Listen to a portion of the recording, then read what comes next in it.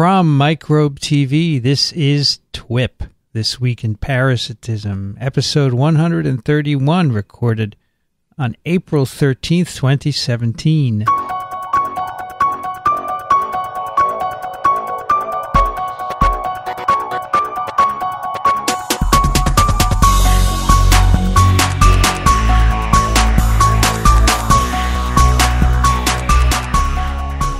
This episode is brought to you by Blue Apron. Blue Apron is the #1 fresh ingredient and recipe delivery service in the country.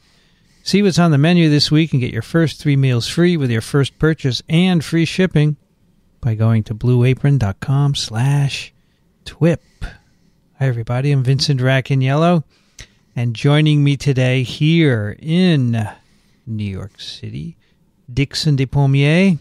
Hello, Vincent. And Daniel Griffin. Hello, everybody. Hello, Daniel. And it's a nice day out there. It's not so bad. I mean, the temperature is good. Temperature got a little cooler. It was, a little hazy. It was too warm for this time of the year. Let's check out the weather here. It is partly cloudy, 17 Celsius. Right. Which is about right for this. What is it? We're halfway through April. With a little bit of wind. Happy to tell both of you that we have a guest today. This is exciting. Very exciting. Yep. Comes from all the way over in Lincoln, Nebraska. University of Nebraska, Lincoln. He's Jonathan Larson. Welcome to TWiP, Jonathan. Thank you for having me. I'm excited to be here. You want to be called Jonathan or John? I go by Jonathan in the office because there are the only other two men in the office are Johns. So I go by Jonathan. We have a lot of Johns in New York, but that's another story. No, we have a shortage, right? We talked about that last time, a shortage. Ah, well. Jonathan, you are a Nebraska Extension entomology educator. Is that right? That is correct, yes. And you're also the host of Arthro-Pod. Yeah, that's my bug show that I try to host once a month. Yeah, we're happy to hear. I tried to start a insect podcast a couple of months ago, and someone said, there's one out there called Arthro-Pod. Why don't you check it out? And I said, great. And that's how I found you. And that's how I got involved with your book and everything. So thanks to that person. Your book, it's gentlemen, the both of our Parasites. Yeah.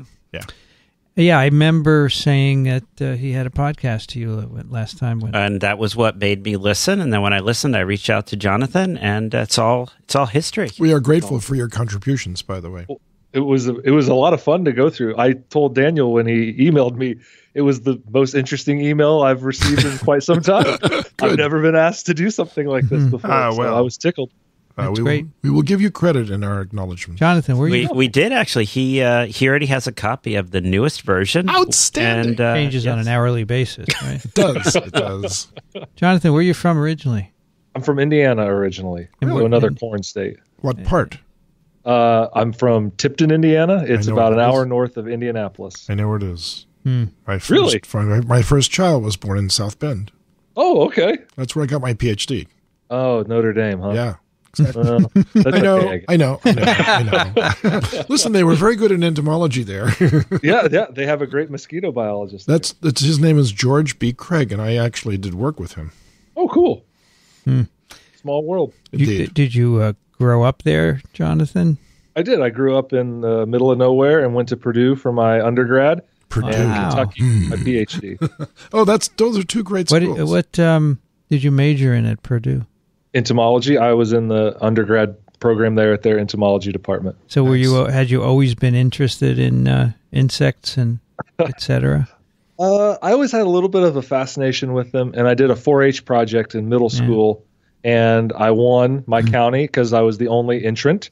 And that means you automatically get to go to the state fair. You know what? That's a great deal, actually. And when you go to the state fair, you get invited to the department, and I met all the professors there, and I was like, nice. You're all delightfully weird. I want to be you. That's so they are.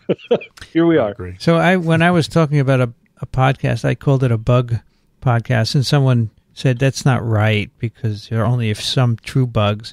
So, Jonathan, if I wanted to say, how can I include everything? Would I have to say insects And arachnids? Arthropods. Arthropods. Well, you would be, that's my show's name, Arthro-Pod. So Arthro-Pod will cover everything. However, there are arthropods that are not insects or arachnids. That's true. We've got the crustaceans. Yeah. Exactly. We've got the millipedes, the centipedes. That's right. Do you talk about those on Arthro-Pod?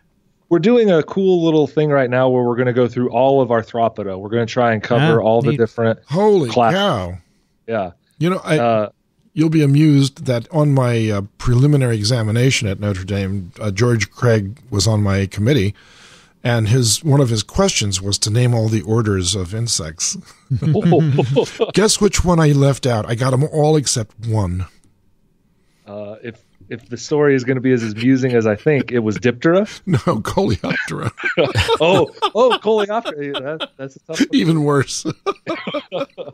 I got some weirdos, but I completely blanked out on Coleopterans. Arthropods. So that would be two encompassing, right? It would be two encompassing. But if you said insects and arachnids, that would work?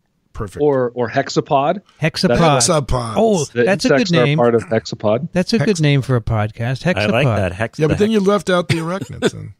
No, that's right. Well, how can people might think you're like a Wiccan podcast or something. Yeah, okay. That's right. Jonathan, when you did a postdoc, what was it on? I actually didn't do a postdoc. I'm sorry, PhD. Your PhD, what was it on?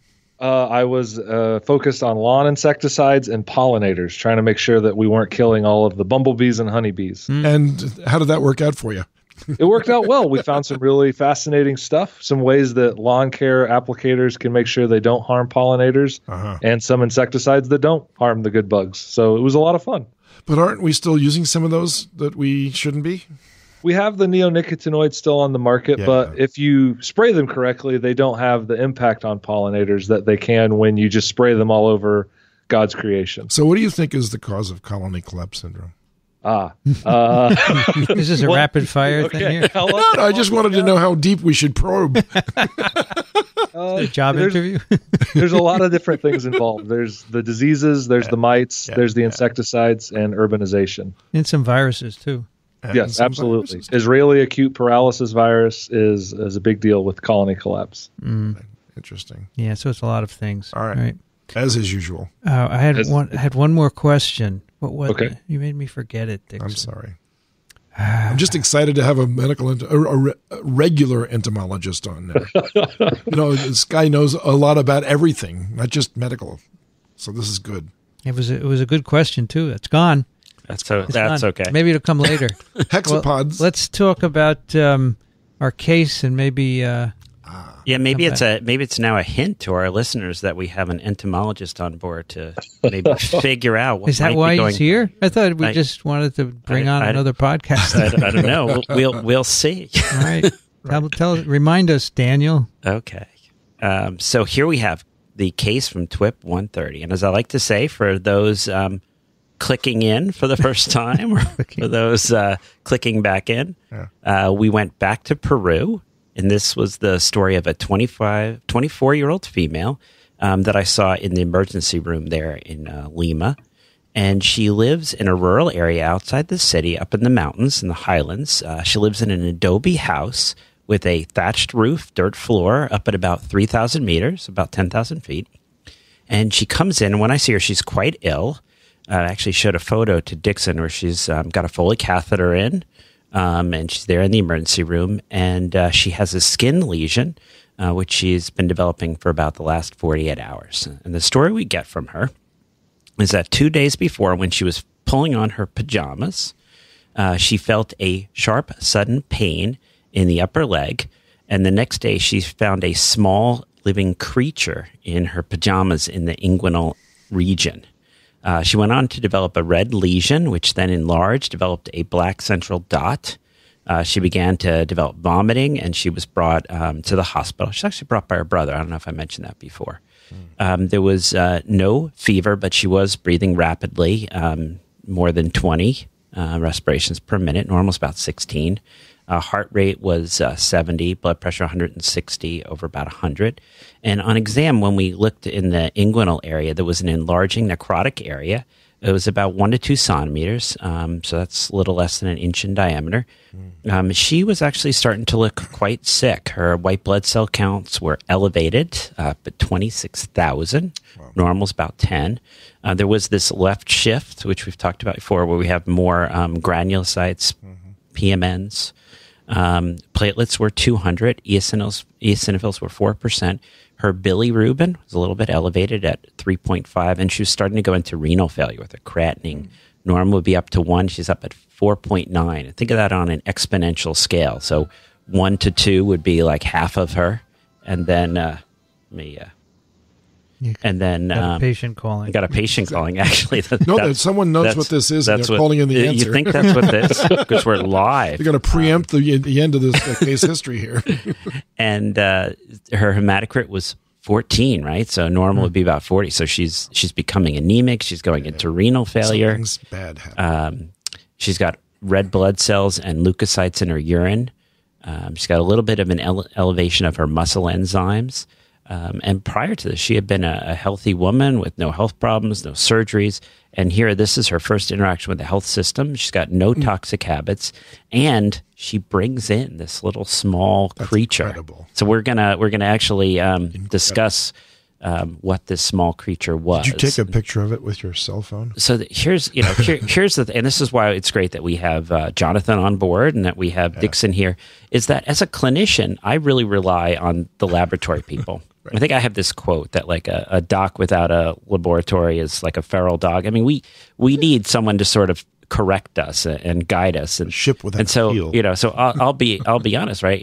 I don't know. I can't identify this. So the lab is going to have to look at this and then tell us what is this little creature, and that's going to really help us clinically here. Right. Well, we did have some guesses. Boy, didn't we? And Hannah was the first dear TWiP. Doctors, I'm time to embarrass myself with another case guess. Apologies in advance for the long email. If it is really an arthropod, as you implied, and not a small mammal or snake, I see 3 possibilities here. 1, a non-venomous arthropod bite that got infected. 2, a venomous arthropod bite sting. Or 3, a venomous arthropod bite sting that got infected. In the first case, it could be just about anything, although biting flies seem unlikely given the circumstances of the bite. Getting bitten while putting on pajamas suggests that the arthropod was hiding inside and that it was defending itself when crushed against the skin. A lot of bugs, Hemiptera, have both the mouth parts and temperament to defend themselves in this manner, as do beetles and many, many more. Since I doubt you'd give us a case where the answer is, quote, one of the several million arthropod species that could break your skin when squashed, letting unknown bacteria into the wound, end quote, let's move on to the venomous arthropods. One of the many stinging bees, wasps, and ants could conceivably cause these symptoms, at least in conjunction with a bacterial infection. Bees and wasps generally don't hide in pajamas, however, and while ants might crawl through clothing on their way somewhere else, it still seems unlikely, especially since there was only one bite sting. Centipedes are a real possibility. I don't know what species are found in her region, but their venom can cause intense pain and swelling, and they could conceivably hide in clothing. I don't think their venom is likely to cause the other symptoms, so this would once again point to some infection. This brings us to the arachnids, specifically spiders and scorpions. A minority of species have medically important venom that can all by itself cause some or all of the symptoms experienced by the patient. If it's a scorpion, I can't speculate further. I know next to nothing about that group, though aside from the pain, the description of symptoms in parasitic diseases doesn't seem to match. Given that the patient is in Peru, the spider genus Phonutria immediately comes to mind. Brazilian wandering spiders. That's a nasty one. Despite the common name, some species are also found in Peru. They are known to hide in clothes, but to the best of my knowledge, they are tropical forest spiders, so I wouldn't expect to find them in highlands. Mm-hmm. Much more likely are the genera Latrodectus, widows, and Loxosceles, recluses. Both widows and recluses are shy, non-aggressive spiders that may occasionally find themselves caught up in clothing. Latrodectus, how do we say that, Jonathan? Latrodectus, that's good. Latrodectus are more commonly encountered in their webs, however, and their bites are not necrotic. Any necrosis seen would be from an infection. Loxosceles, on the other hand, do not weave webs, love to hide in clothing, and their bites are famous for being necrotic. While bites are typically painless and necrosis usually takes longer than 2 days to develop, it seems like the most likely culprit. Many Loxosceles species can be found in Peru, but L. data is the most well-known. And bites from this species can cause both skin lesions and systemic reactions, including renal failure. Before I sign out, I just want to share this excellent stat article on delusional parasitosis, also known as Ekbom syndrome. It gives a link to that. I'd be very surprised if you didn't have a few listeners who suffer from this awful condition. It may benefit them to know that they're not alone and can get help. Thank you so much for everything you do. Cheers, Hannah. P.S. Dr. Griffin, I'm the one who brought up some of the issues in the Arthro-Pod section via your website's contact form a while back. I apologize if I came across as overly critical or rude. I really do think you guys are doing amazing work, and I'm thrilled that you got some entomologists on board to make this textbook even better. I just want to point out that this article is fabulous. Accidental therapists for insect detectives. The trickiest cases involve the bugs that aren't really there. And it's about this delusional parasitosis where people think that insects are crawling all over them and into them and hatching within them. Yep. And the picture of the lady, she's an entomologist in the Connecticut Agricultural Experiment Station.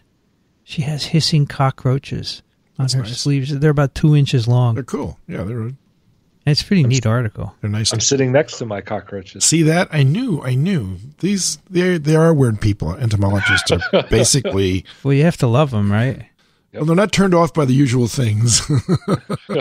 Dickson, can you take the next one? I sure can. Carol writes, she was bitten by a wandering spider or a banana spider.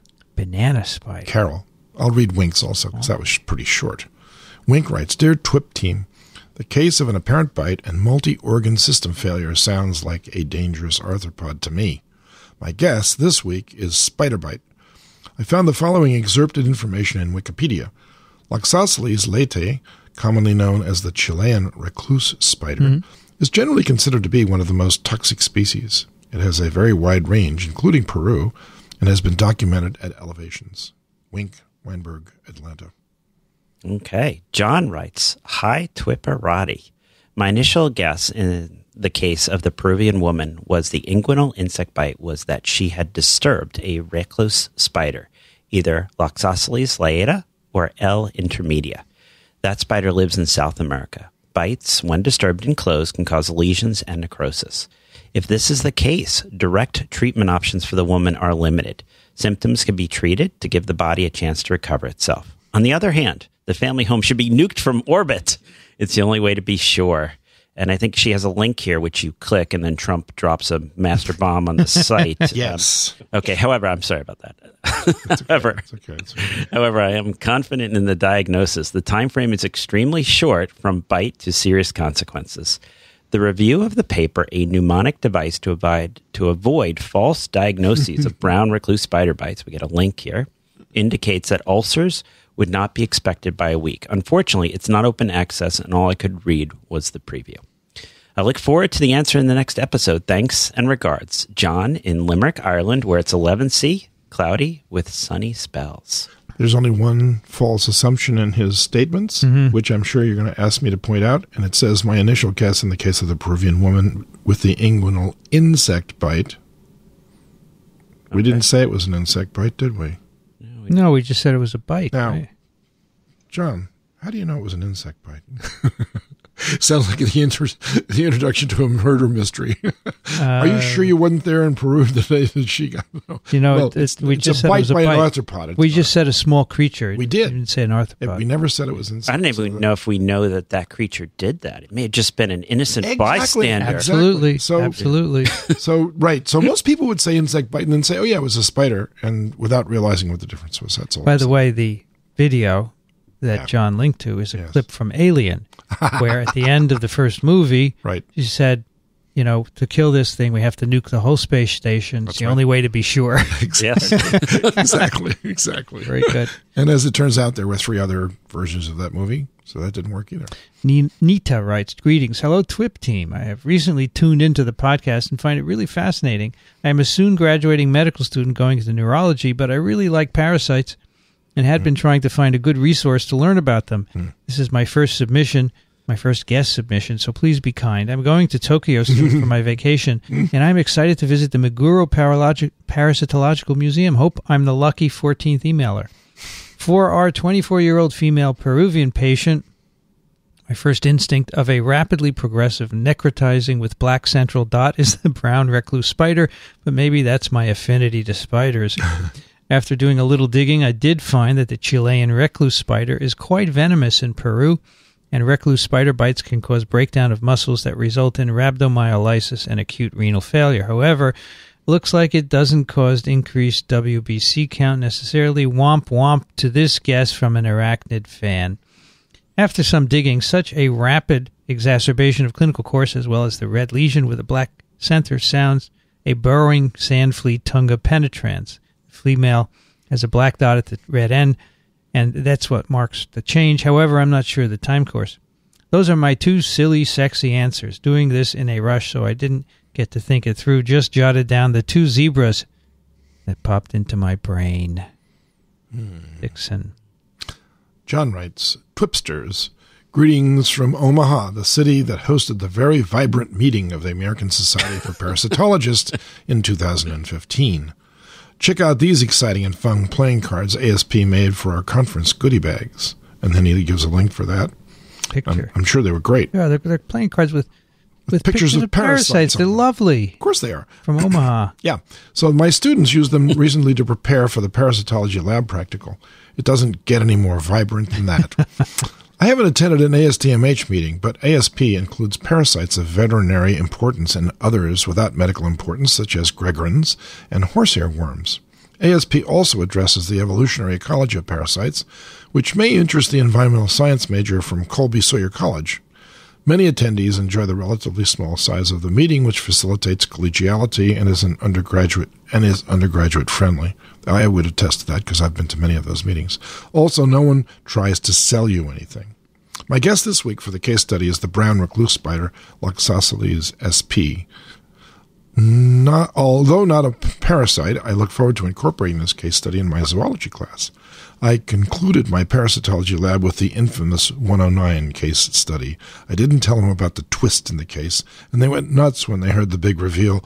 Encouragingly, 2 students guessed the correct parasite, but not host.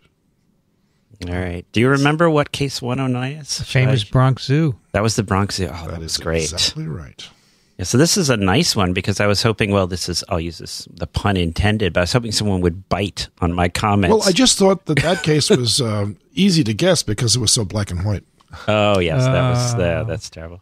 So I don't know if Jonathan knows. So we did a case where it was a young, maybe 2-year-old who developed fevers. That's exactly. And it turned out it was malaria it was a penguin. Yes. At the Bronx Zoo. That's right. A Magellanic penguin. And the story, which is interesting, is that there's indigenous malaria in the birds, and they've co-evolved, and they're fine with it.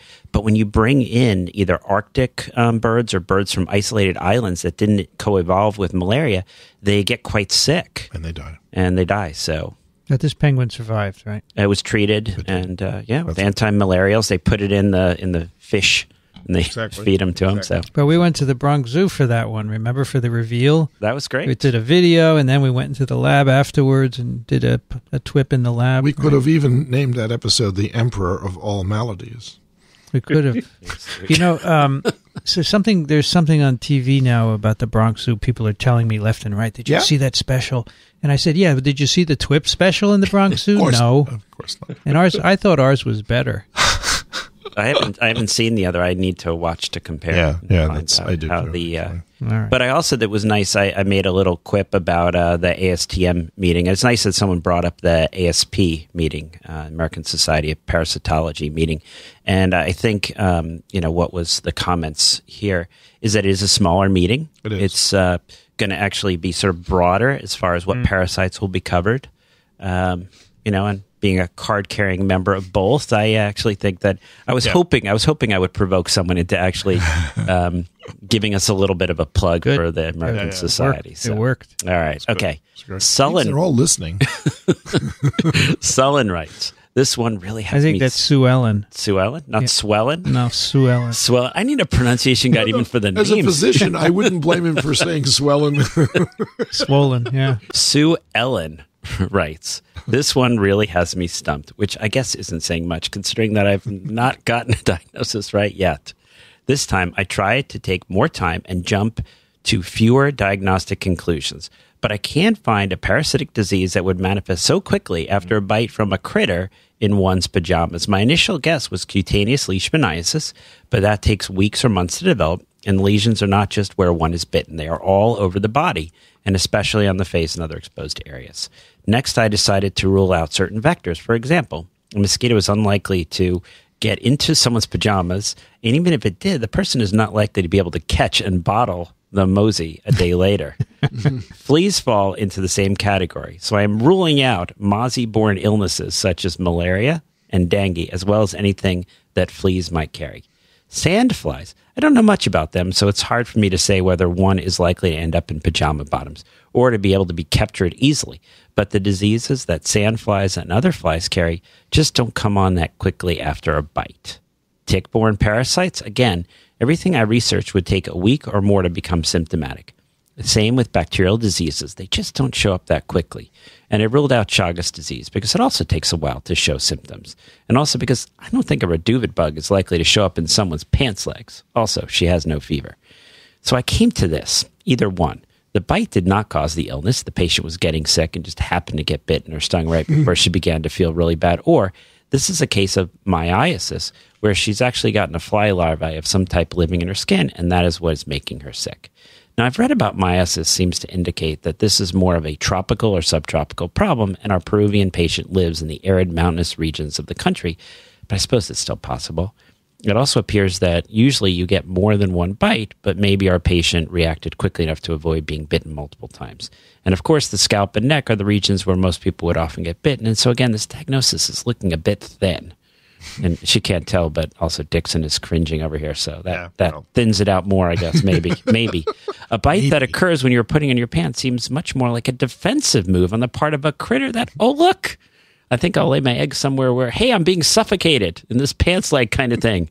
But if I move along this line of reasoning, I need a critter. And the only one I could find that seemed to fill the bill was Dermatobia hominis, the human botfly, which is endemic to the highlands of Central and South America. The problem is that the literature seems to be devoid of any symptoms other than ones related to the skin, itching, etc. No mention of vomiting or other signs of illness. And I don't see a botfly seeking out a pants leg when a scalp would be much more handy. So I'm left with the possibility and the illness are not related, but are simply coincidental, or that this is not truly a parasitic disease at all, but either poison from the bite of a spider or scorpion, or something Dr. Griffin thought up to make us all go crazy rooting around in Google, laughing out loud. Nah, he wouldn't do that to us, would he? But I'm afraid that after all my research, I really don't have a diagnosis. But now that I've written all this, I'm going to send it anyway. So you know how that I tried my best. Yes. Thanks for keeping me guessing. Dixon, you have to admire.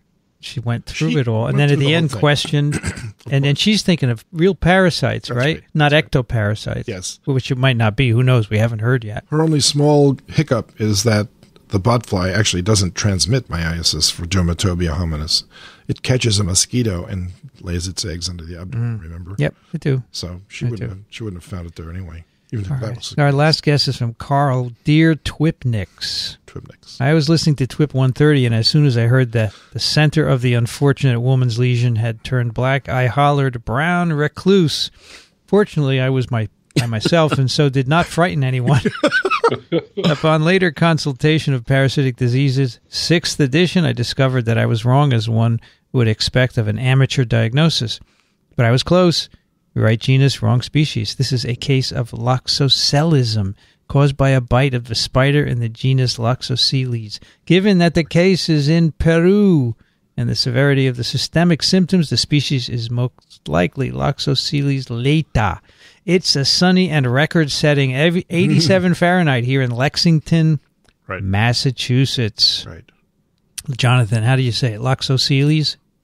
That sounds good to me. All right. I've heard Loxoceles. Loxoceles.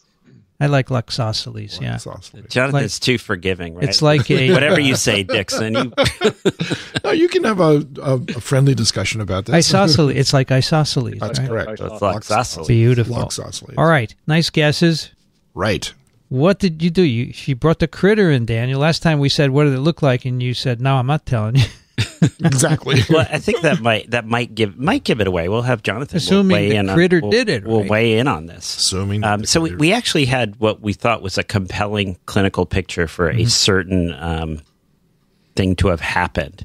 And she had this critter in this little container. So the critter went off to the laboratory people who identify these things. And it's I think maybe Dickson could speak to this, how they do it at Columbia. But at a lot of labs, it's the parasitology people that also have a certain expertise in identifying. Well, here in Long Island, a lot of it is ticks that they're looking at. That's right. As well as arachnids and other critters. Will be very broad here.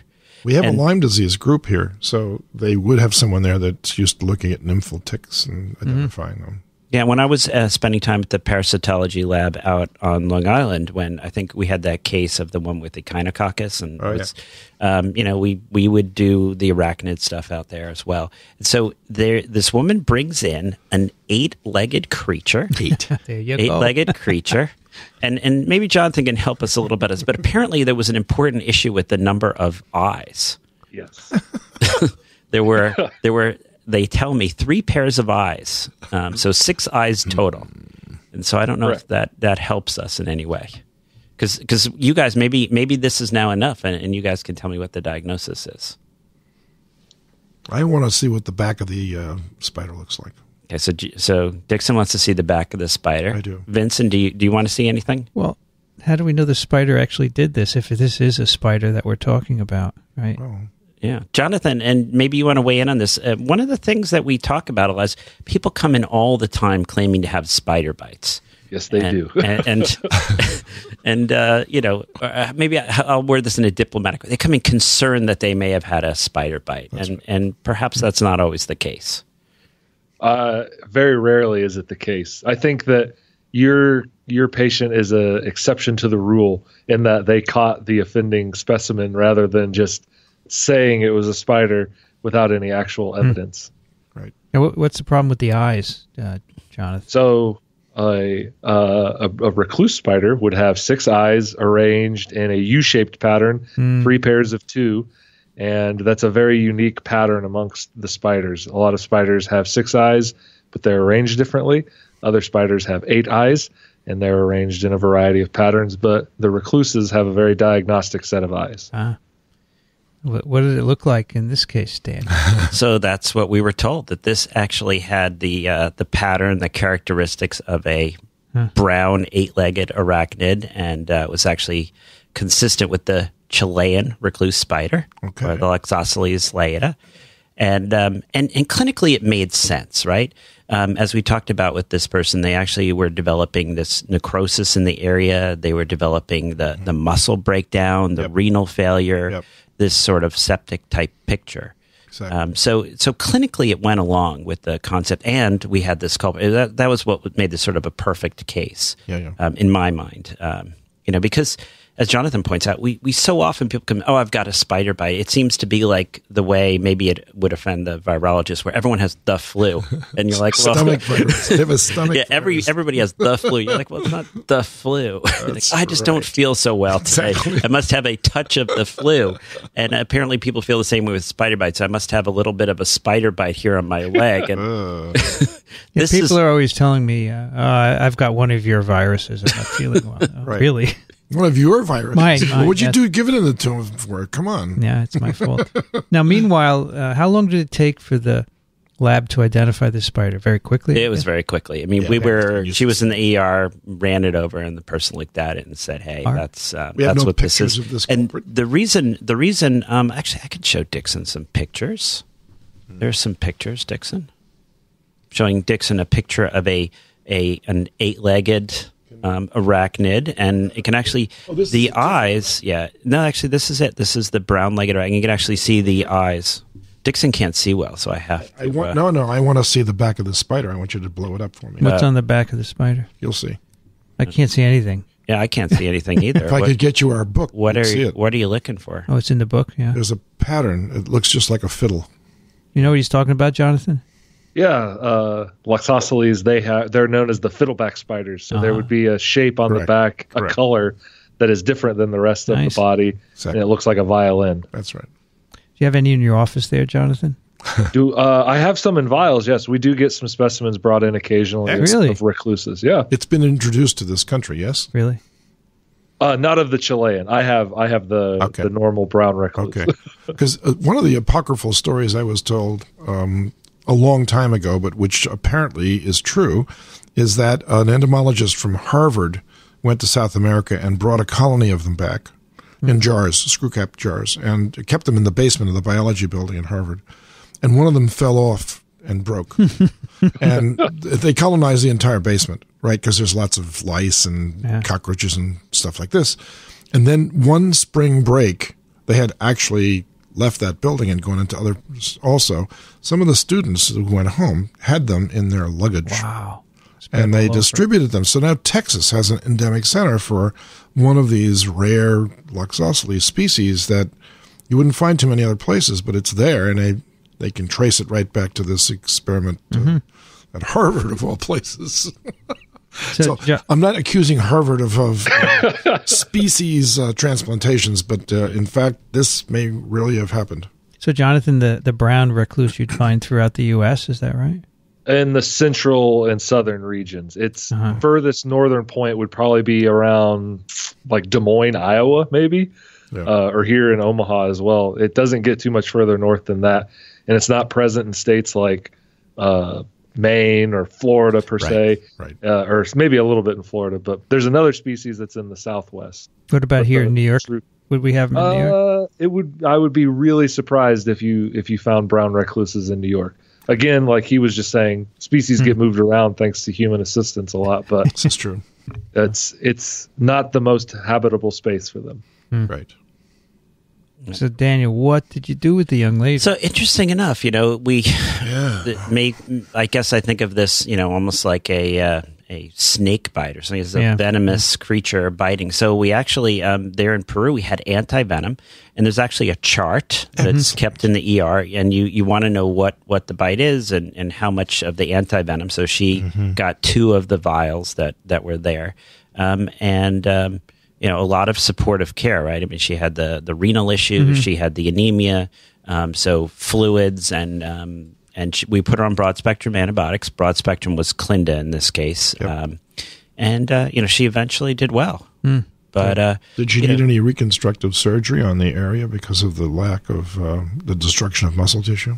At least at the point when I had left, no. But, you sort of have to see over time. I've seen one case where this poor little girl got bitten on the face. And it's a necrotic sloughing of skin. It almost looks like flesh-eating bacteria. And she had to have a complete reconstruction. Plastic surgeon came in and reconstructed that part of her face. It was really a terrible disease. Yeah. I mean, we were worried about this woman, not just, I think, cosmetically, but, with the anemia, the fact that the location was right there by the thorax. The more central the bites, at least clinically, we tend to more often have problems than are more distal, at least from the life-threatening, right? I mean, you get a bite on the face, you get a bite on your foot or hand, and the local necrosis can be a major issue as far as functional and other impacts. The phonutria that was mentioned in the first letter people have died from that. Especially small children, and it's really an aggressive spider. It runs after you basically. And it's all over the place in the jungles. And Jonathan, have you ever run across one of those in your travels? No, not in my travels. Luckily, it's frightening to just read about them, to be honest, because they're brazen and they're not intimidated by a much larger object like a human. That's the one that people say it gets in the bananas and gets shipped to England and stuff, right? Yeah, that's right. But I've seen pictures of tourists that have encountered them on trails that they were on eco tours in various parts of, and this thing rears up on its hind legs and spreads its fangs. It's really intimidating. I spent 6 months in Australia. And if you want to go to a country that knows it's poisonous spiders, that's the country. That's right. Everything is poisonous down there, right? And they had a laboratory down there that had collections of virtually every poisonous animal that you can name in Australia, including the box jellyfish. And the one that they all were fearful of was the funnel web spider. Yeah. Because it's everywhere in the southeast portion of Australia, and it's on the beaches, and it's and it chases you. It's territorial. So during the mating season for the spider, it actually runs after things that look as though they're threatening their territory. And really unnerving, to say the least. Now, in the case of this spider, my interpretation, and maybe Jonathan can jump in, but this was a defensive bite. It was not like the spider was not hunting and hiding and waiting for its prey. It was more of, I think as one of our emailer put in, I'm being crushed and suffocated. Yeah, that's right. That's right. Jonathan, does that make sense, or you think this was... Absolutely. I mean, that's the misconception that people seem to have about spiders, is that they're all out to get us. Exactly. That they're all these aggressive species. They're just looking for a fight all the time. When really, most of them, they hide, and if they're in the pajama pants, you're crushing them with your meaty thigh. Then they're going to turn around and bite you. That's right. But the venom is very expensive for them to produce. It's not something they want to waste necessarily on defense if they don't have to. That's a great point. Now, tell me, Dickson, how does this recluse fit into the moniker of parasite? It doesn't, actually. Okay. No, it's a noxious animal, but it's part of the medical entomology. Yeah, I understand. Addition to the parasites that we normally discuss. So this is a bit of a ringer. It's right? a bit of a departure. Sort of at the edge, yeah. And I think like what was there one of the people emailed in when they were like looking for a true parasite. I think we came up, like we had that woman with not quite intestinal myiasis, but the woman who the maggot larvae, right? Yes. And then passing through. Yes. And in a sense, this is a creature that would fall at the edge of our, we have that back section of the book. And part of the issue is, who are the experts when you get to ticks and spiders, and which doctors do you call? And so some wilderness medicine people have jumped in and said, okay, I'm going to try to learn about this. Some travel medicine people have jumped in, but somehow the infectious disease people have, whether it's jellyfish or spiders or stingrays or sort of this assortment of other we've sort of embraced as the parasitologists, but it does raise that issue: is this really parasitism? And in this case, definitely not. The brown recluse does not want to bite a person. Also, it doesn't remain associated in any way with the host. Nor does it. It's really like a predator, but then again, it's not a predator. It's not. It's an accidental defensive bite. It's very defensive. Well, Sue Ellen had it right. She said, "Would Daniel do this to us? Would he pick something that's not really a parasite?" And he did. And when you first joined us, you said, they might not all be parasites. Yeah. You did say that. Oh, forewarned is forearmed. There you go. Jonathan, what do you do in your daily job when you're not podcasting? I do a lot of adult education. So I teach people about all the different insects in their house and in their gardens and lawns. Oh, nice. And I do a lot of diagnosis as well. So people catch something and they bring it to me and they say, my house is infested with brown recluses. And I have to inform them that it's a wolf spider or a carpet beetle and talk them through what's actually going on. That's a big part of my job. And so you're employed by the university, is that correct? Correct. I am part of the Nebraska Cooperative Extension Service. Outstanding. So does the state pay for you? That is correct, yeah. Wow. Yeah, the state of Nebraska is my employer. And your office is at the university, is that right? So I'm actually in a county office. I am in Omaha, Nebraska, and I work in Douglas County. So that's my territory. I cover only 2 counties in the state, Douglas and Sarpy County, but they contain nearly half the population of Nebraska. Sounds like an interesting job. Are you also involved with farmers? I don't do any. I'm an urban entomologist, according to the state. So I don't do anything with corn. Yeah. Neat. You have no idea of how many people I've encountered in my technician days that brought in little vials and said, these came out of my nose. Oh, yes. And you mentioned they're carpet before. Beetles. They're tiny little carpet beetles. And you take a look and you say, now what do you do? Yeah. You say, well, guess what? They all came out. You don't have any more. Well, there you go. And sometimes they buy into that, but other times, that's your fifth. You're the fifth lab they've taken that to that day because they just want attention. Yeah. Jonathan, do all states have people like yourself doing this? I would say every state has an extension service as part of the Morrill Act from 1914. So all of the land-grant universities, so New York would be Cornell, if I'm not mistaken. Yes. They all have extension services, but not everybody has a entomologist dedicated just to the kind of stuff that I cover. But we actually have two here in Nebraska. There's me and my colleague Jody Green. Dr. Green is in Lincoln, and I'm in Omaha. Fantastic. I think you've had her on your podcast. Is that right? No, actually, we need to get her on the show. She's got to get on there and talk about termites. That's her area of expertise. Termites. Yes. Wow. How long have you been podcasting? I've been doing Arthro-Pod for probably a year and a half consistently now. Cool. And before that, I did some other podcasts for probably 3 years, maybe 4 years. What's the most unusual, interesting case that you've had? Oh my! When you say interesting, like, can I go into EC bombs and everything like that? No. It has to be real. It has to be real. Okay. Yeah. Did you ever have little kids that collected tarantulas and they all got loose? No.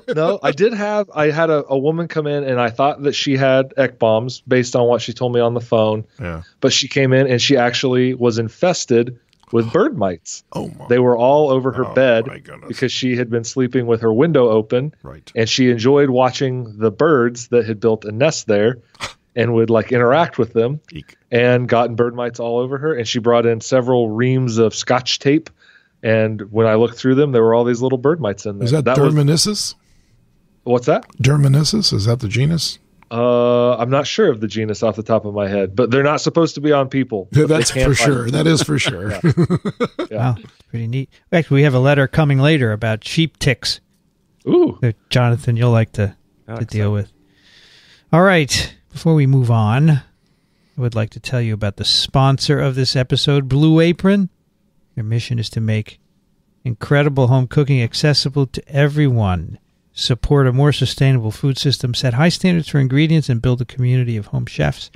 What they do is deliver right to your home step-by-step recipes along with all the pre-portioned ingredients that you need to make a meal in 40 minutes or less, and get this for less than $10 a person. It's really amazing. If you don't like to cook because you don't like collecting the ingredients, which is my case, this is great for you. Now, how do they keep the price low? They have a network of over 150 local farms, fisheries, and ranchers across the U.S., all of which supply them materials raised responsibly and sustainably, like seafood, beef, chicken, and pork produce, and they give you exactly what you need so there's no waste and you don't overeat. You can customize your recipes every week depending on your dietary preferences, and you don't have to have a delivery every week. You can get it whenever you'd like, and they ship meals for 2 people or 4 people. They deliver to 99% of the continental U.S. They never repeat their recipes within a year, so you don't get bored. And here's what's on the menu for April. Spinach and fresh mozzarella pizza with olives, bell peppers, and ricotta salata.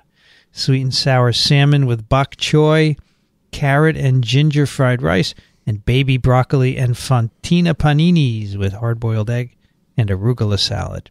Check out this week's menu. Get 3 meals free with your first purchase and free shipping. Go to blueapron.com/TWiP. That's blueapron.com/TWiP. You'll love how good it feels and tastes to create incredible home-cooked meals with Blue Apron. So don't wait. Blue Apron is a better way to cook. All right, speaking of cooking, Nice segue. The title of this paper, we'll give it away. It's a paper in the New England Journal of Medicine, and it's called Post-Babesiosis Warm Autoimmune Hemolytic Anemia. So the warm part is the cooking. Yeah. I got that. You got it? We both got that. You did too, Dickson? We did. Wow, Dickson, I did. I'm impressed. Well, the meal had been prepared yesterday, and now you were just warming it back up. Warming it It's leftovers. And Jonathan, we picked this paper with you in mind because we wanted to have a topic that would be of some interest to you, right? And so I appreciate that. So we have, babesiosis, tick-borne. And so we thought you'd be interested in hearing about the ticks, which I'm sure Dickson will tell us about as well. Oh, yeah. Now, this is a paper from Brigham and Women's Hospital, the venerable Harvard Medical School, right? And Dana-Farber Cancer Institute, Divisions of Infectious Diseases, Transfusion Medicine, Hematology at Harvard Medical School. And I asked Daniel to find a paper with a hexapod. Would that be fair? Oh, this would be an arachnid. An arachnid? This would be a Yeah. different. Oh, I asked him for a hexapod. He gave me an Hexapod plus arachnid. 2. And here we go, Daniel. What caught your eye about this? You know, babesiosis is this great parasitic disease of the Northeast. And on Long Island, they have this, they have the New York Infectious Disease Society and they have the Long Island Infectious Disease Society. And we get together periodically and discuss interesting cases. And without fail, the new infectious disease fellows from other parts of the country present this case. And they're all very excited. We're like, could it be babesia? Yeah, right. They're all shocked. How did you know that? And it's quite common in our area. And so I think I think I presented a case previously about a man who got it from a transfusion. He was a gentleman who was transfusion dependent because of hematological malignancy. And he came in and it was actually early, I guess late winter, early spring, and he had gotten it from a transfusion. And so it's a very interesting topic, and it's spreading. I mean, babesia used to be Nantucket fever, but now it's it's actually moving. They're starting to have it screen the blood in eastern Long Island, and there's discussion about Connecticut now, and how it's becoming more and more of an issue. And the great thing about this paper, it shows what you can do when you have a really good electronic system, is they were able to go back and look at almost 86 patients over a 7.5-year period and look at this questionable phenomenon that people have been postulating for a while. Is there this warm, which we'll discuss, autoimmune hemolytic anemia that can develop after the fact, triggered by babesia? Dickson, can you remind us of the life cycle? I will be happy to do so. And in fact, it was the very first arthropod born life cycle ever described by a Cornell graduate, by the way, I might add, Theobald Smith and colleague Kilbourne. Kilbourne, that was his last name. Frederick Kilbourne. I always remember Kilbourne. He always remembers Theobald, but I don't know. Kilbourne's actually quite a player in the world of infectious disease. Okay, fine. So then they both collaborated they were called in to look at the disease which was plaguing cattle down in Texas. All right, and it was called Lone Star fever.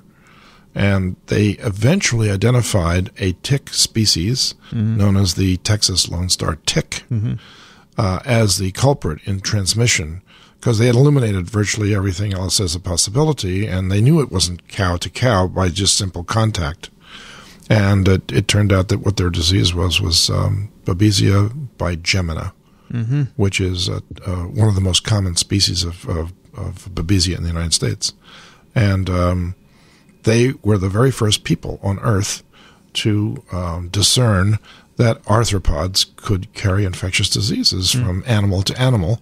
And shortly thereafter, then mosquitoes, and then black flies and reduvid bugs and tsetse flies, etc. It literally opened up a world that people had only imagined before, but because of their finding, it gave them the courage to go on and look further.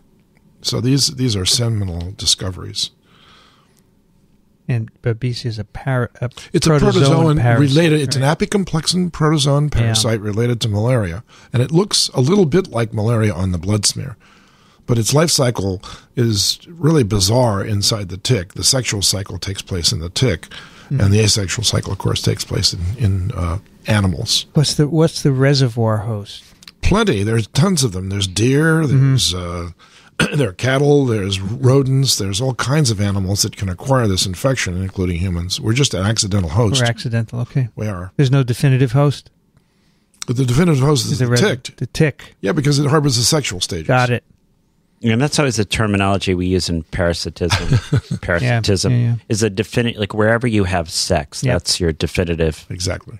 All right. It doesn't get better than that. And so people pick it up. People pick it up. Define your home. Home is not where the heart is. It's where you have sex. Exactly right. People get infected when they encounter a tick that's picked up from another animal, not another human. Yeah, and this can be transmitted vertically also, by the way. As far as I recall. Among the ticks, yes. Am I right on that one? I know the rickettsia can, but I might have made a mistake just now. I think maybe Babesia cannot be transmitted vertically. All right. Now, when a tick bites you and delivers what form does it deliver into the blood of the human? It's the sporozoite form. The sporozoite. And then where does it go? Goes right into the blood. and stays. That's where its life cycle is. That's correct. It doesn't have a liver phase like the malarial parasites. Does it mature or transform in any way in the blood? It just penetrates into the red cell, divides, kills the red cell, and goes into another one. It just keeps doing that. So it's an intraerythrocytic protozoan. That is correct. And because it's killing red blood cells, you get anemia. Hemolytic anemia. That's right. That's great. But you also get immune complex disease that develops over long term. So that's what this paper addresses. What is the role of a post infection syndrome? Jonathan, do you have any experience with ticks? Just getting them on me and getting them off of me. Right.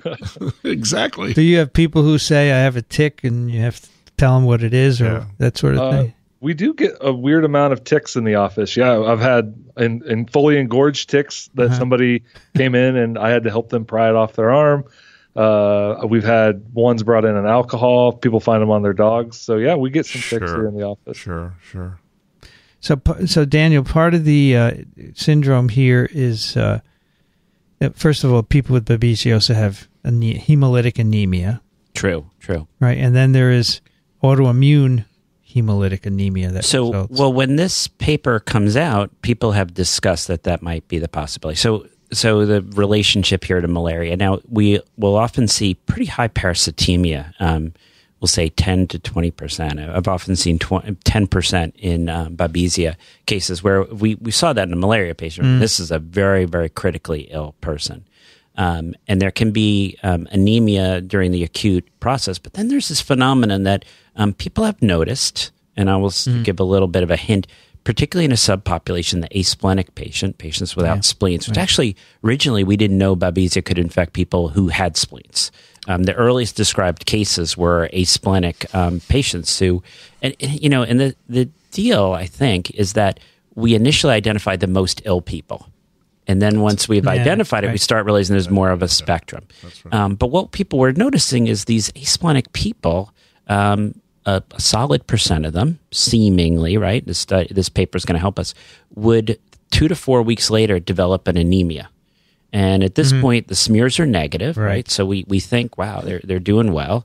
You could still PCR up, but that's very sensitive. So we thought, well, I don't even know what that really means. But they're developing this anemia, and so the theory was maybe there's an autoimmune component. And it makes sense when you think mechanically. Your B cells, the B2 cells, right?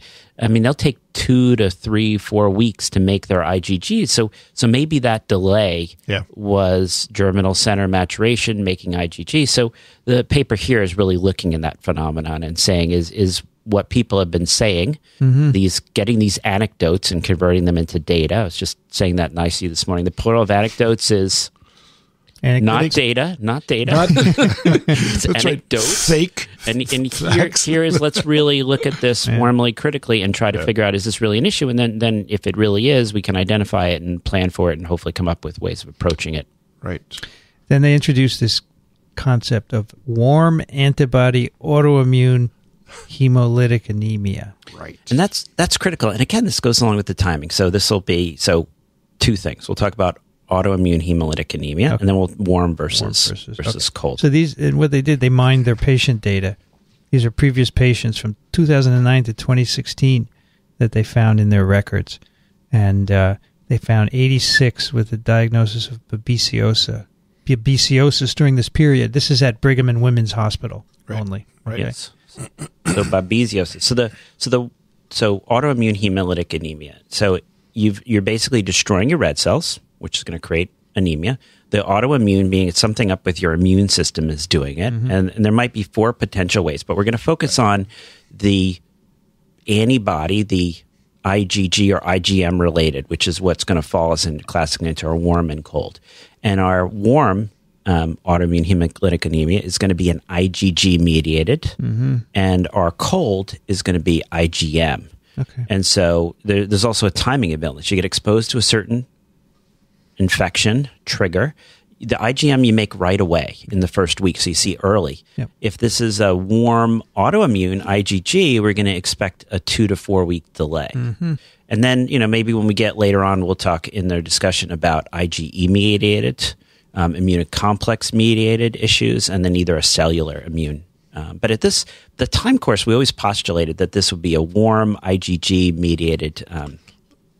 When you're using the word warm, yes, you're referring to a temperature. We actually are. So this is a hemolytic anemia that occurs at room temperature, and so in a cold autoimmune, you're going to actually see the hemolysis probably occurring in the fingertips, right, in areas that are below.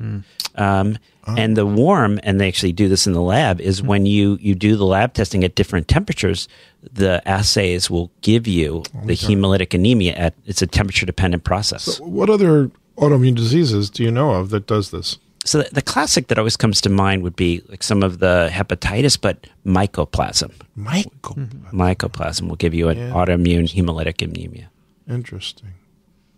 So, which is a nosema, by the way. It's a nosema. It's a nosema. Noseum? No, that's different. That's. I'm sorry, Jonathan will take offense if you say that. Noseum? Yeah, those are 6-legged critters. Those, they're crawling around. Those are the punkies. Those are hexapods? Yeah, those are. Yeah, and I should jump in and actually confirm what Dickson was saying. You know, we put babesiosis in the minor parasitic diseases in our textbook. And I actually thought at some point we may have to move that, but maybe it's a regional bias. But similar to Lyme disease, you can actually have this vertical transmission. So the timing we'll see of this disease is in the summer, right? Because it's going to be transmitted. The larvae are then going to grow up a little bit, let's say. And so it is a vertical transmission as well. It is vertical. Within the tick. Okay, fine. So I sit corrected. I started out No, you stand up confirmed. No. Then I changed my mind. I said maybe it is. You shouldn't have done that. Just stand firm. But then thank God we have our textbook. We can open our textbook.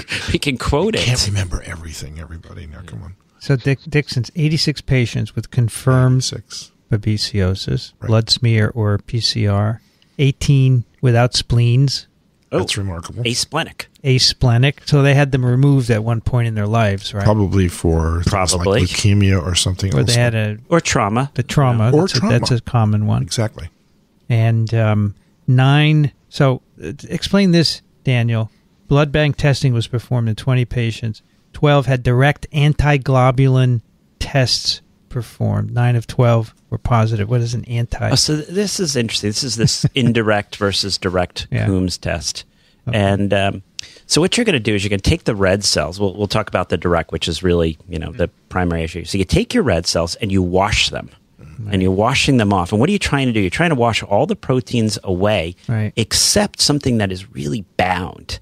And if we have anyone in the audience that's flow cytometry or antibody staining, antibodies, when they bind, they really bind. So what you're trying to see is, are there cells that have antibodies bound to them already? And so then once they've been washed off, you're going to add a second antibody to see. And if it does, it's going to bind. The antibodies already bound to the red cells, and they're all going to agglutinate. They're going to clump together. Now, your indirect is you're going to take the serum and you're going to throw it on red cells and see if it binds. So it's going to be an indirect reaction. So 7 splenic patients had warm autoantibodies identified, and 6 of those had clinical post-babesiosis warm WAHA, right? Yes. Warm autoimmune anemia, WAHA. Right. And no alternative explanations for clinical hemolysis. All right. And they have a sentinel case, a 43-year-old woman, 15 years previously had her spleen taken out for Hodgkin's lymphoma. Yeah. And then 2009 developed fever after getting a tick bite. 2 weeks later, she was confirmed to have B. microti parasitemia. Now, that's a rodent parasite ordinarily. Yeah. That is. And but people can be infected. They're occasionally infected. That's correct. All right. So she was treated and at discharge, low parasitemia. 4 weeks after her diagnosis, her hematocrit declined to 25% without parasites on blood smears. Right.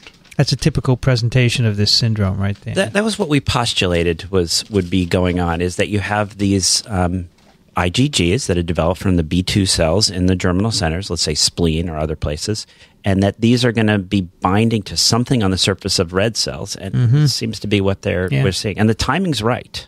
Except she didn't have a spleen. Well, that's the interesting issue, and maybe we'll get into that. Yeah. It seems to be a problem when you don't have a spleen, and why is that? What is the spleen supposed to be doing? They do speculate on that. Yeah. Anyway, she had evidence of hemolysis, and they identified a warm autoimmune antibody. and then got 4 weeks of prednisone, and she was fine. No more hemolysis after that. Prednisone. Yes, the opposite of what you would give to someone with an infectious disease, usually. It's an immunosuppressor, It right? is. That's right. There's only one other disease I can think of. That's the one I used to work on, trichinosis, Yeah. where they actually give you immunosuppressive therapy to keep down the innocent bystander reaction. So then they look at their data. They have 6 cases of post-babesiosis WAHA, so it's similar to hers. She was the index or sentinel case. But they have similar cases as well where these individuals, a while after diagnosis, when there's very low or no parasitemia, they develop hemolysis.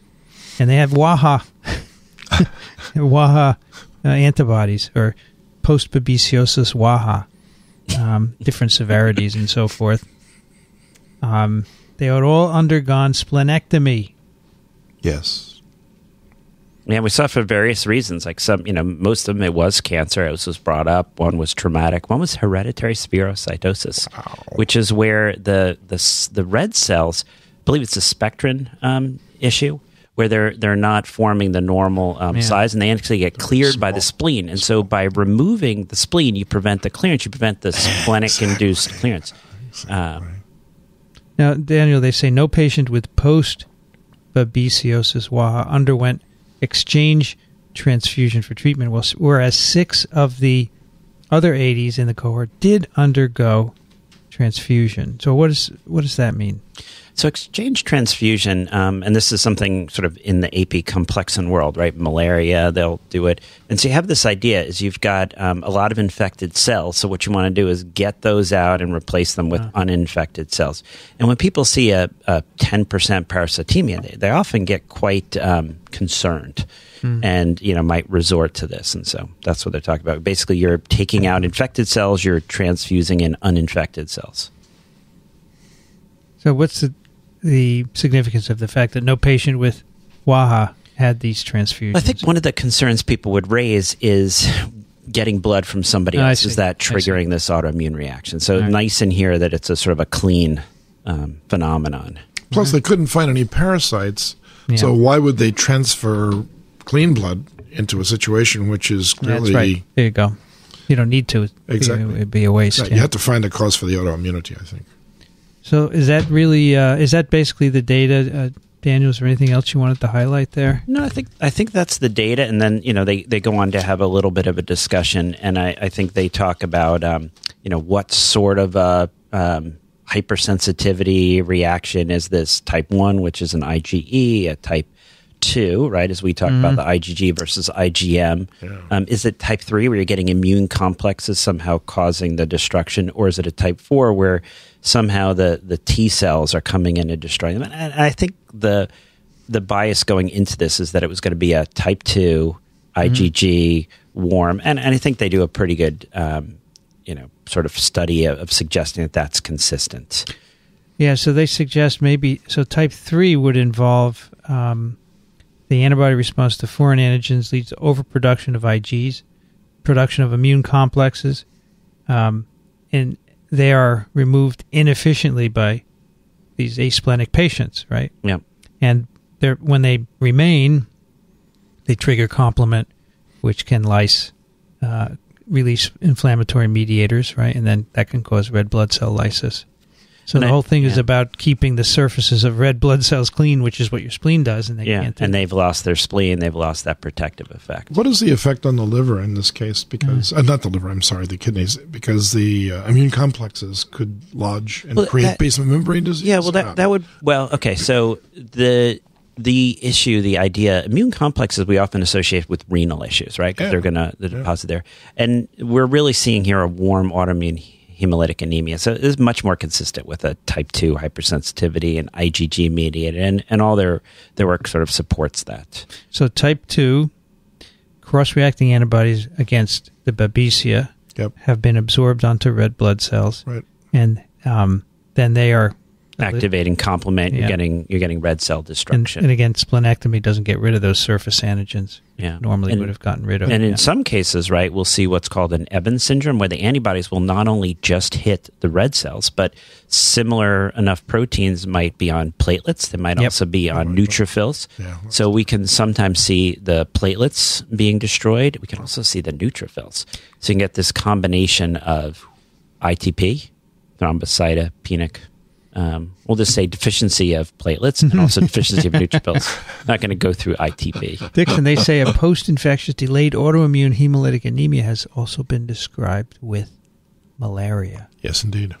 including a few cases 1 to 4 weeks after treatment. And that is complete with basement membrane disorder as well. So you get renal dysfunction as well. Now, Right, so this, I guess, Babesia as well as Lyme has driven a lot of people to want to do something to reduce the tick population. And The deer population. well, no, that's the issue. So they say maybe if we just reduce the deer population, then we'll get rid of this. But somehow that doesn't seem to work. I don't know if, Jonathan, you want to chime in. Why is that, if you get, They would feed on other things besides deer, so they're multi-host ticks. That's true.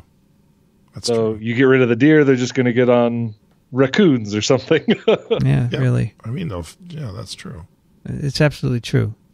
But there have, here in the Northeast where Lyme, right, has been an issue, Yeah. they will often, what do? They put out these basically toilet paper, cardboard tubes That's right. with cotton in it, with a something to Insecticide. kill what? The ticks? The ticks, yeah. Oh. So the mice will come and they will use that to make their nests down below. Right. And it kills off the nymphal ticks in the mice nest. Got it. All right.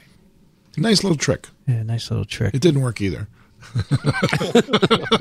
But it was a nice idea. All right. Well, ticks are pretty much throughout the U.S., is that right? Yeah, they're everywhere. Ticks, it doesn't matter where you go, even in Africa, they're everywhere. They're just basically everywhere. And there are two kinds, right? Jonathan? Tell us. No, I want Jonathan to tell us. There are hard and soft ticks. Hard and soft. That's right. Uh-huh. And they have differences in the scutellum. Am I correct? Indeed. and They have the hard ticks have a harder surface on the outside, and when they feed, they can go like 300 times their own body size. They look like grapes. They get really huge. They're the soft crazy. ticks, despite being softer, do not get as large as the hard Exactly. ticks. So it's kind of interesting. Yeah.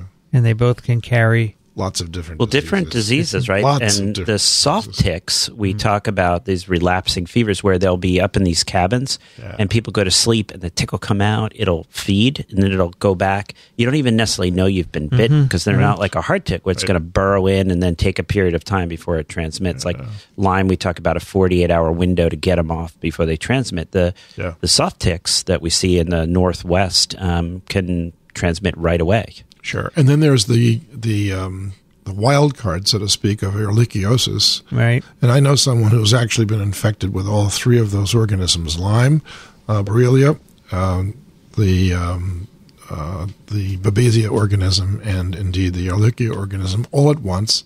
He's got his spleen. He's got a good immune response, and he almost died. He didn't, of course, but he almost did. So let's do a little exercise here. In addition to Lyme, Babesia, Ehrlichia, what other infectious diseases do ticks carry? The list is endless. Is it endless? It's endless. It's long. It's very, very long. It actually is quite long. People would quickly think of Stari in the U.S. All of the rickettsia. Every rickettsia can be transmitted. A lot of viruses. We get outside our world. Omsk, we get into strange. Crimean There's a- Congo hemorrhagic fever, Yes. really a bad one. Semliki forest. There's a ton of them. There's just an absolute. Colorado tick fever. Yes. What about Rocky Mountain spotted. Rocky Mountain spotted fever is more common on Long Island than it is in Montana. Do you know why they call it Rocky Mountain spotted fever? Yes. Okay, so I'll tell her this. Please do. That was well done. It was actually identified up in Missoula at the Rocky Mountain Lab. Hamilton. So it's That's right. Hamilton. Yeah, that's right. Yeah, about 30 miles south of Missoula in Hamilton. Exactly. And so it was identified at the Rocky Mountain Lab. So you could say it's Rocky Mountain Lab identified spotted fever, but it actually is much more common in Virginia and the eastern, like outside of the Rockies. Now in Colorado, we would see what we used to call as spotless or Colorado Spotless. Colorado That's right. tick-borne fever. That's right. And it's also the spotted fevers tend to be much more virulent infections. So here's a list at the CDC of tick-borne diseases of the U.S. It's not very long. Well, no. Anaplasmosis, babesiosis, Borrelia, Colorado tick fever, Ehrlichia, Heartland virus, which has been found in 8 people so far in the U.S. Gee, Lyme disease, Powassan, Rickettsia, Rocky Mountain spotted, southern tick-associated rash, illness, tick-borne relapsing This sounds fever. pretty big to me. Wait, 2 more. Tularemia. Right. Yes. Exactly. And here's one, 364D rickettsiosis. We're sensing an insecticide or a weed killer. Jonathan, do you ever think about, insects and arachnids in terms of their disease-causing potential, or you just think of them as what they are? My mindset is the other direction, but we have a lot of people that come to us concerned with what diseases they're going to get from things like ticks. Yeah. So out here, everybody is worried about Lyme, but we don't have the correct tick in most of Nebraska. Really, we worry more about tularemia and Rocky Mountain spotted fever and those kinds of things. One of my deans last year actually got Rocky Mountain spotted fever, and I was very excited to find that out. He wasn't, but I thought it was very neat. I don't know. I think deans deserve it. Oh, no. Probably caught it in North Carolina while he was on vacation. He's a good dean? Okay. He's a good dean. So we were happy that he pulled through. Oh, that's good. That's good. So he got it on a Boy Scout jamboree trip. You're right. Yes. I have an historical correction to make, and I don't Dickson, I don't want to disagree with anything we all say to each other, but I know the story pretty well of the establishment of the lab in Hamilton. Yeah. The disease was discovered first, and they had 4 people that actually died from it. And they thought it was a very serious disease, and they petitioned the government to establish a laboratory to study it out there. Okay. And that's how the lab got established. They had like another 10 cases for the next 50 years because it was pretty rare. However, we learned how to carry out experiments using distance instruments. All right. It began as a mortis and pestle type of thing with the ticks. They had 2 laboratory workers that died from it. Oh. So they had to work out another way of grinding up ticks. So some guy says, I have one of these rotors that you use to smooth out the edges of Formica, right? So that if you turned it upside down and attached a sealing device that allowed you to take a canister and to put it on top of the blade and you turned it on and you put it in another room and you did it, remotely, then you could grind up ticks without worrying about aerosolizing the infection right in front of you at least. Okay, so they did that and they worked it out and everything was fine. So as the story goes, and I was told this when I was in graduate school by my instructor, so I believe every word he told me. This is Dr. Roger Williams, who had a degree in medical entomology from the University of North Carolina. So he says, in the old days, government employees were not allowed to patent anything. I think that's probably still true because you're not allowed to. Correct, yeah. You can't make money on a government-supported research project. So Fred Waring, and it's Pennsylvania's. Waring blender? He didn't invent it. He stole it. And who do you think he stole it from? The person who invented it out in Hamilton. Really? Yeah. He made it a habit of everywhere he was playing, he would visit. If he knew there was a regional government laboratory there, he would actually go in and ask, what's new and what's doing. And he actually found out that this device was invented, and he turned that into a drink maker. He was also a chronic alcoholic. I was joking. No, you shouldn't joke. So what do you think the name of the next most popular device is for grinding up stuff? Hamilton blender? Correct. Yeah, no, that exists, actually. Yeah. It's named after Hamilton, Montana. That's wild. Oh, that's good. So you've got, 2 competitors all starting from the same places. That's funny. Kind of bizarre. Daniel, do you have another case for us? Oh, I do. Wow. Yeah. Does it involve... Well, that'll Parasites that or will not? be interesting. Does it involve an arachnid? or a hexapod? So I will. Are we ready? Yeah, for the let's case? do it. So We are ready. this is the story. Now we're in Thailand. Thailand. So this is a 39-year-old man. He's living in Thailand. He comes in a report of 7 months of cough. He's coughing up blood, so hemoptysis. He reports that he otherwise feels well. It happened. But he was concerned that this was continuing. So that, I guess this is how did you like the show, Mrs. Lincoln? Other than the fact that you're coughing up blood, how are you doing? Right. He does. He says he feels fine. If people remember some of our prior, we asked the usual questions. So what do you like to eat? So this gentleman is a big fan of salted crab somtom. Do you remember salted crab somtom? I do. Who could forget? So somtom is actually really good, and I had some salted crab somtom when I was in Thailand. Did you cough up blood? So far, not yet. But so the crab is not really cooked; it's marinated, right? He also works as a fisherman, and he lives with his family. We'll get a little medical history here.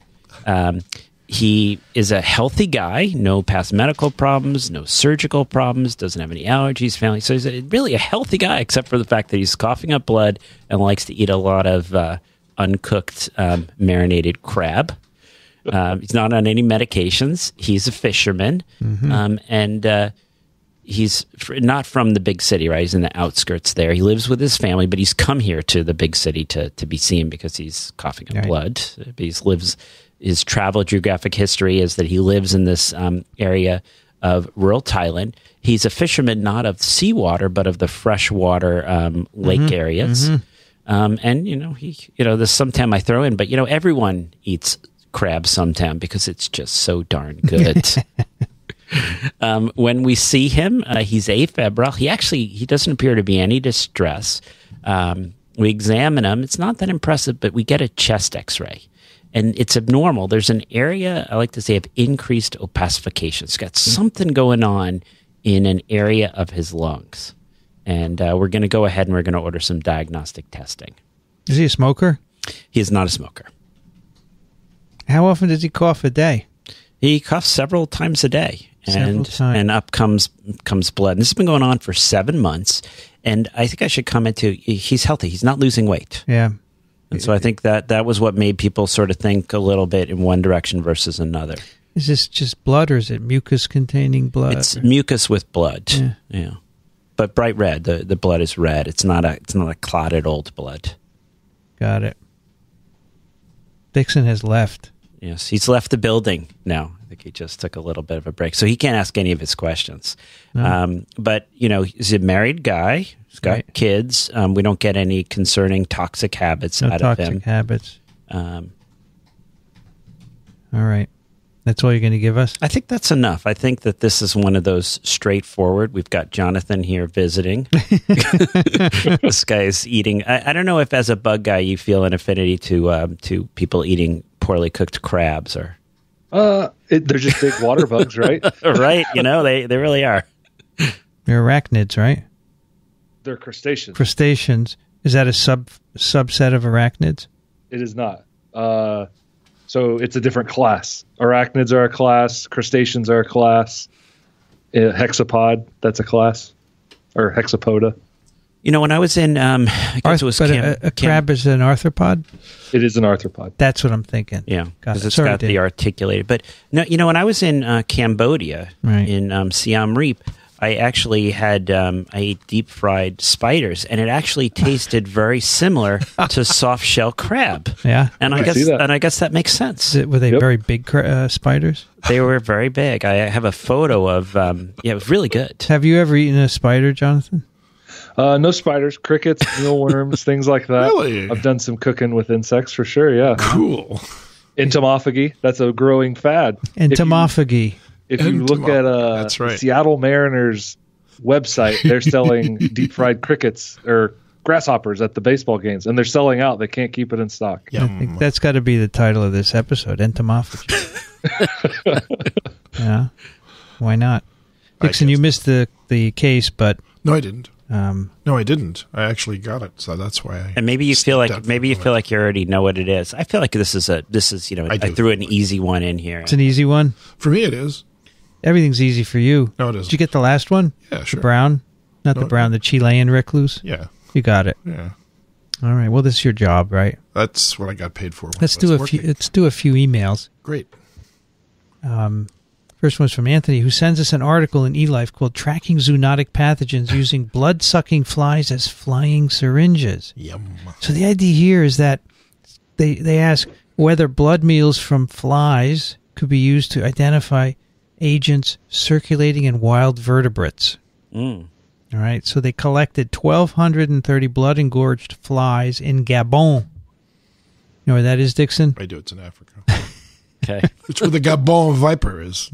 They identified the blood meals from 20 vertebrate species, so they can do that nowadays. You know, the technology. You could tell All true. what these flies have taken blood from, including mammals, birds, and reptiles. And which flies were these?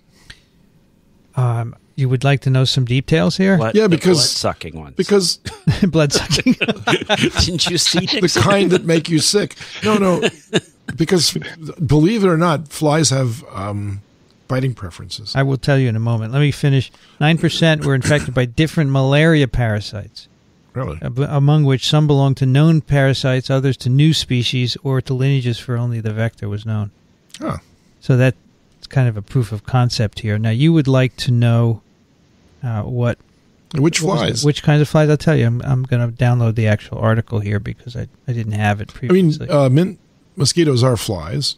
Okay, they're dipterans, but I presume they were looking for others as well. Yeah, let's check it out if I can get it Especially in Gabon. So, I'm sorry, you want to know what kind of flies? Yeah. Tsetse flies, stomoxids, and tabanids. Tabanids. Tabanids. Stomoxis, those are the stable flies. Those are horrible. They're big. Yeah. No. Stomoxis are not big. No, they just are annoying. They're worse than that. So 4,000 flies. Okay. 30% were engorged with blood. They were mostly tsetse flies. Okay. 99% were tsetse flies.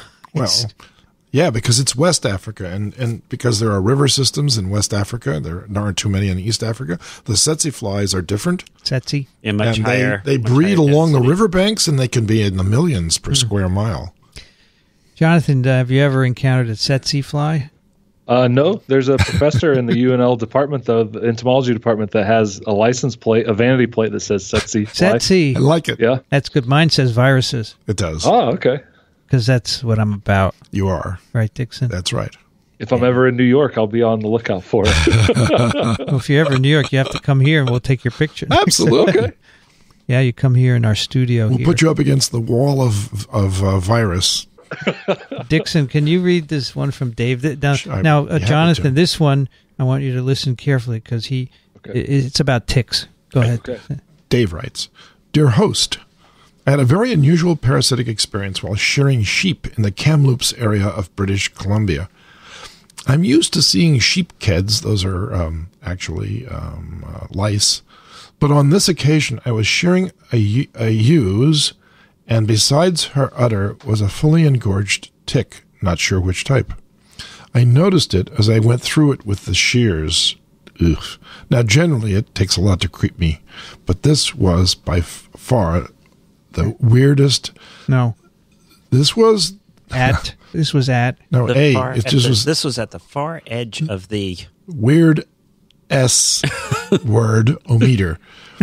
Out of the cut half of the tick came a pile of baby ticks. These were the size of pinheads, but fully formed and crawling. Now, I haven't been doing a lot of drugs or drinking or suffering from any other hallucination that would explain this. So even though I have read and heard that ticks don't give birth to live young, what is the other explanation for this? Thanks for this in advance, and sorry that it isn't human-related, but most of my parasitic experiences are of the ovine kind. Dave the Shearer in sunny southern AB, which stands for Alberta. P.S. Yes, Dickson, the fishing is great. About 2 hours west of us is the Elk River, famous for float fishing, and I've actually floated that river many times, and I couldn't agree more. So back to the arachnid, or back to the, arthropod in question here. If it was an arthropod, what could it have been that when you cut it in half, out come living copies of the bigger... It sounds like something out of a science fiction movie, to be honest, but what do you think? Let's see, Jonathan. Jonathan, what do you think of this? Well, there's a famous quote about that, right? Ad infinitum. Yeah. Jonathan Swift's. That's right. Something else. That's right. So potentially a parasite. Ticks, they do have weird-looking eggs that I presume if you cut one in half, the eggs could come spilling out, but they wouldn't be crawling. They would be moving, perhaps, because they'd just be spilling out of the sheared in half tick. He said fully formed and crawling. He was very specific. Maybe it was something else that ate a lot of ticks? No, what else could it be? My guess would be if they were moving around, it'd be mites. Mites would live inside of other arthropods, but I don't know of any specific mites that live inside of ticks. So what if, by weird chance, this was a female spider? And she had an egg sac on her back, which was filled with baby spiders. I see what you're saying. Yeah, that would and he cut the spider in half, and out comes the baby spiders. Yep. Yeah. Well, and some carry them live around on their abdomen. They do. So I would love to see a picture of these little pinhead babies. He said it was a fully engorged tick. He said it was a tick, but he wasn't sure it was a tick. No, he said he's shearing along. I know what he said it was. He said he doesn't sure what type it was. Well, I don't think it. I would disagree that it was a tick. Hey, Dave is a sheep shearer. He knows his ticks. You don't think so? No, he doesn't know. He said not sure what type of tick. He says he says he have read that ticks don't give birth to live young, and they don't. Yes, so that's correct. We're all agreeing on that. So it couldn't be a tick, could it? So, Dave, can you send us a picture? Yeah, Dave. Did you have your iPhone with you? All right. Well, Dave, I don't think he's got a picture. I don't either.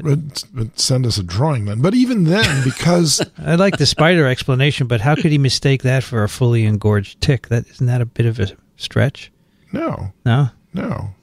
Or why is the spider hanging out in sheep's wool? Yeah. No, it's near the udder. It's near the udder. It isn't the wool itself. Okay. It's on the udder, so it's actually biting the sheep. Beside her udder. So he said he noticed it as they went through it with the shears. Exactly. I don't know anything about this, but would you be shearing by the udder? Ooh. You want to be a little careful of those udders when you shear. This is all true. This is a very mysterious case, but I would... Dave has written to us before, by the way. I would opt, in my guess of guesses, that what he actually cut through was a spider that was harboring babies. Okay. That's just right out of a movie I saw. That's right. All right. I like that one. The next one is adorable, the way she addresses us. Let Daniel read it. Andrea writes, "Hi, TWiPitos." You have probably already seen this one, and she gives us a link here. And did you look at that? Oh, yeah, so this is an article about, let me get through the ad. It's about a rat lungworm called Angiostrongylus cantonensis. Yes. Which I guess occasionally can do what, Dickson? Eosinophilic meningitis. That's right. I should say Daniel. I'm sorry. Daniel, please. That's okay. Physician on call. Let's take an image at least. Can infect humans and goes for the brains. There you go. That's right. So this is present where, Daniel? Where do we find it? So the cases that we see in the U.S. are Hawaii, but it's a Pacific. You can think about the name, right? Cantonensis. So it's an Asian Pacific organism. Got it. Okay. But there's another species that has been found in New Orleans among the wharf rats. And so we suspect that it's also in people there, too. All right, Daniel, go ahead. Oh, boy. Now paradise is off limits. It's 59 degrees Fahrenheit in Seattle with rain, of course. Love the podcast. Please keep it going, even though I may never send in a guess. I do enjoy listening to the cases, even those that creep me out. Right. I now look at all mangoes with suspicion. And Jonathan, that was a case where a woman ate a mango. This was in the Dominican Republic. That's right. And then the next morning, she actually had maggots in her stool. Correct. So let's go back to the lungworm for a moment and ask, how would anyone catch this infection? Excellent question, Dickson. So the way the rats catch it is the same way that we catch it, and they eat snails and slugs. Now, who eats snails and slugs? Well, not many people. Snails maybe, yeah. No, they do it by accident. Okay. And that's the way these usually occur. But there seems to be a large outbreak of this in Hawaii, so that must have involved a common source of, let's say, slug-contaminated lettuce or something of that sort that people eat raw. Okay. And that's how they come by. That's how they come by this infection. Yeah, a piece of snail attached to raw produce. Exactly. Even a tiny piece is enough to infect It's you. exactly and right. this Dr. Sarah Park, a Hawaii State epidemiologist, says, Yep. if you could imagine, it's like having a slow-moving bullet go through your brain. Exactly right. It's very, very painful. Very painful. Well, there you go. And Yeah. that's it for our letters, and that's it for this TWiP. Anything else, gentlemen? We've covered the gambit from A to B. A to P. Yeah. TWiP 131 at iTunes, microbe.tv/TWiP. You should think about supporting us financially. If you love what we do, give us a little financial help so that we can continue doing what we do and perhaps do a little visiting. Become a patron. Go to microbe.tv/contribute. We have a Patreon account, PayPal, and much else, much more that you can do to support us. And if you want to send questions or comments, if you have an interesting story like Dave about a fully engorged tick full of live ticks, send them to TWiP at microbe.tv. Daniel Griffin is at Columbia University Medical Center. He's also at parasiteswithoutborders.com. Thank you, Daniel. Oh, it's a pleasure, as always. He's in person today, actually. It's Yes. good to see you. This is not just a hologram. Yes, By the way, just when we first started, the sun was setting. It's now set, right? It has. it is set. While you two gentlemen were speaking, the light was flooding over you. It was just brilliant, and I took a picture of it. It's really lovely. I'll show you. all right. in a I bit. couldn't see. The sun was right in my In your eyes. So, Exactly. so now I'm starting to see you again. Then Dickson Despommier is at Trichinella.org.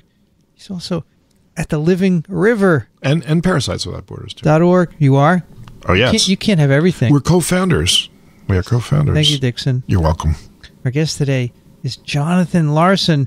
Not only is he at the University of Nebraska-Lincoln, well, he works in the state office, as he told us, but he has a cool podcast called Arthro-Pod, and we'll put a link to his podcast in our show notes as well. And Jonathan, thank you so much for joining us. Hope you enjoyed it. This was a real pleasure. You guys are awesome. This was just a very relaxing nice We evening. love talking with you. You bring another aspect to the science. The weird bug aspect. No, I love it. Yeah, No, it was absolutely. definitely fun, and I'll endorse his podcast. I am a subscriber myself. So. There you Yeah, go. I am. I thank am you. as well. Yes. That's right. I have subscribed, and I listened to the latest one the other day. And congratulations on keep doing it, Jonathan. We enjoy it. Thank you. I will keep marching on. I'm Vincent Racaniello. You can find me at virology.ws. The music you hear on TWiP is composed and performed by Ronald Jenkins. You can find his work at ronaldjenkins.com. I want to thank the sponsor of this episode, Blue Apron. You've been listening to This Week in Parasitism. Thanks for joining us. We'll be back soon. Another TWiP Is parasitic.